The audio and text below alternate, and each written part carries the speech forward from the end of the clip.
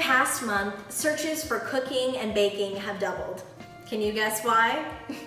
I'm Saara and I play Amy on Holly Hobbie. While I've been stuck at home, I've found a new love for cooking. So today I'm going to be making samosas, and everyone needs a co-chef. So I've brought my dad. Hi guys. All right, so I've got the chicken. And I've got the coriander, the garlic, the ginger, the chili, and the onions. Okay, let's start cooking. So let's get that meat there. So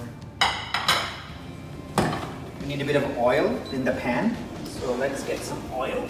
So we're putting the onions in first. Is it on? Yep, it's on.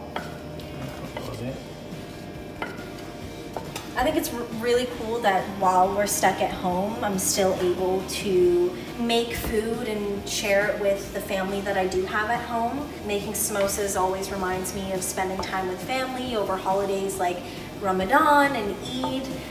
So I think that this is really awesome that my family has actually been making samosas while we've been stuck inside, and we've been packaging them and doing some like no contact deliveries and just kind of leaving them at my cousin's doorstep or our neighbors, which has been really sweet, and it's a really awesome way to pay it forward at a time where you can't really pay it forward in many other ways because we're not really getting outside that much. So you're just going to let the onions go translucent.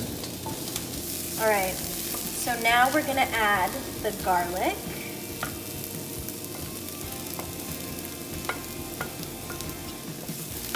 What do we need to do next, Dad? We need to add the spices now. Okay, so we're gonna do like half a teaspoon. Half a teaspoon of chili powder.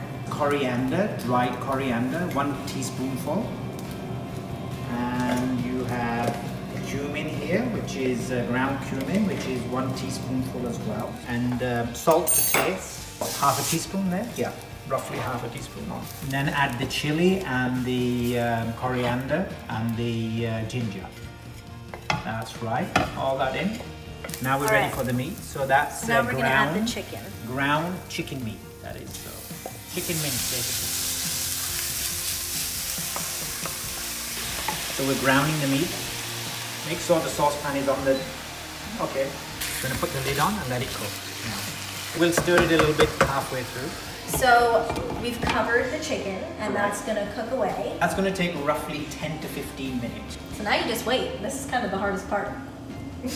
In order to make the samosas, you need to have a little thing that we call a paste. And it's just flour and water, and it just helps for everything to stick together. So it's kind of like paper mache, where you just kind of like fold everything together, and then you use the paste to kind of smooth it down and make it stick.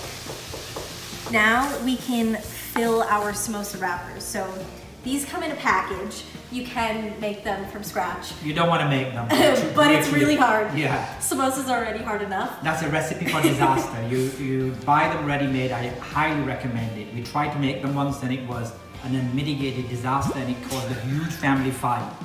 So in order to make samosas, this is what you're gonna have to do. You take your pastry wrapper and you twist it here, and you make a little pocket. And then you take a spoonful of meat, open up the pocket. Well done. Put it in, and then you fold it over again.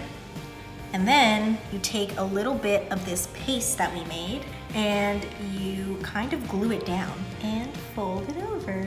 Wow, that's actually a really good one. That's a good one. That's a 8 out of 10.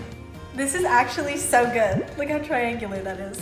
Okay, so once you've made all your samosas, you've used up all the wrappers and meat filling, then you can put them on a baking sheet, put them in the oven, let them cook, and then you'll have samosas. And how long do we cook them for? Roughly 15 minutes. 15 minutes on Mark 350 Fahrenheit. Ah, there we go, they're done. And they look so good. They look delicious. I'm very proud of myself. I'm proud of us. Okay, us. I'll take some credit. Why don't you open one up? Okay. Break one apart. I'm so hungry. Wow, perfect. Wow. Okay, I'll have that bit, you can have that. Thanks. Cheers. Cheers.